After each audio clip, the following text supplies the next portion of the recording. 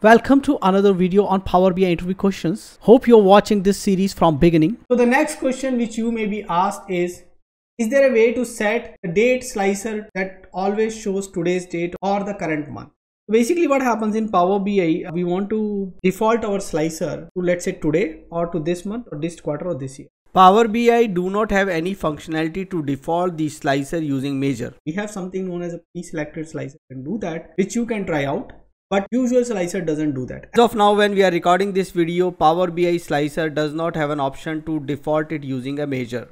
What you have to do is you have to add additional columns, static columns in your table that will default it on today or on this month. So let's say I can create a column is today, which if date equals to today, then today, else a date. And then I'm appending double quotes because it will become text. It will create a new column which will having value today for the today's date. Otherwise it will have a date value and all these values are text values. And then I can use this in slicer. I can mark date as a sort column for this one, or I can mark a column which is derived from date to become the sort column for this one, because if I create a column directly from a date column, it cannot be sorted on the date column. So I can sort it on a column and then it will sort the dates, though the dates are in a different form. Similar fashion, what you can do is you can default current month, create a month type where you can say if the current month's end date is equal to the end date of today, and that's where we will be able to push all the dates of the month on a single date, and that single date we can compare with today's month end date, then it is current one. Otherwise you can format date into a month year format, or you can use a month year column. This column also need to be sorted on a month year sort column to work perfectly fine. So in this manner you will be able to save now your slicer on today or current month. So it is not that I'm going to still get the current month's date or today's date. We will not be able to see that. You might have to use label for that. You might have to use a card, or you might have to use a text box to showcase that today's value. But this will at least make sure that you don't have to change your slicer every day or every month just because you want to see current month's value or today's value. Same is applicable for yesterday, last month end date, this month, next month, quarter, year, whatever you want, you can do it using the same method. So let's go ahead to the Power BI desktop and try this out. So I'm here on the Power BI desktop. Let me add a page to 65. Now if today I bring in month here and I create it as a slicer, so whatever I select will remain. Can be used as default value. Even if I go to the properties of this slicer, I don't have any option in the visual properties also to default the slicer to a value. Since I cannot default it. Let's add one more slicer, the date slicer, onto the page and create a list of dates and try to default it to a value. Let us see, do we have an option for that? Let's change this to a slicer and to a list slicer, and there you will be able to see that I do not have any properties inside my slicer to default it to a date like today. So let's try adding new columns for that. So what I can do here is I can go add new column to my date table. What are those new columns? So I want column which contains today and I want a column which contains this month. So let's call it date 1, and what I'm going to do here is if the date is equals to today, then today, else date ampersand double quote, close the parenthesis. Now because I want to sort, let me duplicate the date column as date sort so that I don't get the circular dependency error. So date sort is nothing but date. I can now sort it on date sort because both are derived from the date, so I can sort.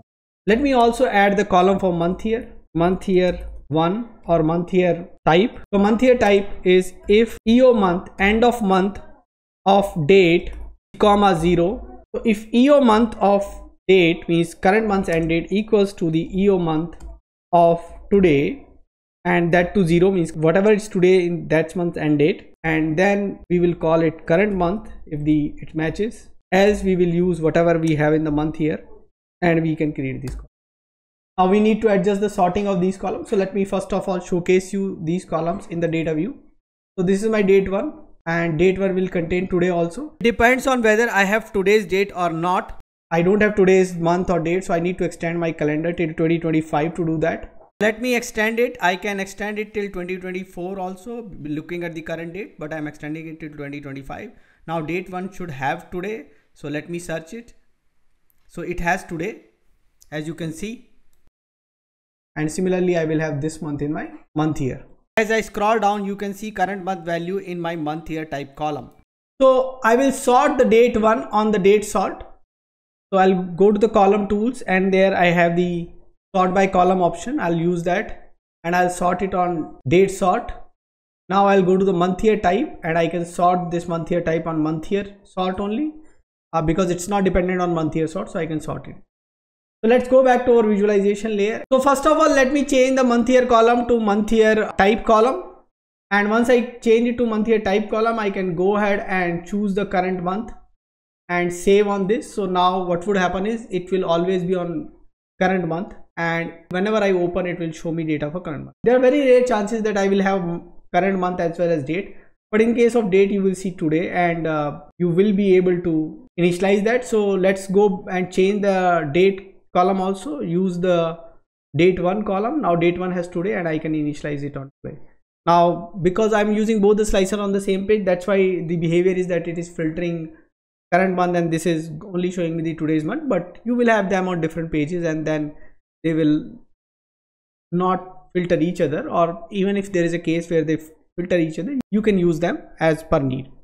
So in this manner, now you know that how you are going to initialize the month slicer on current month, or last month, current, or quarter on this quarter, last quarter, year on this year, last year. Same way, date on today, yesterday, next day, or last month and date. All these combinations you can drive out. So go ahead and try this out, and in this manner you can answer this interview question.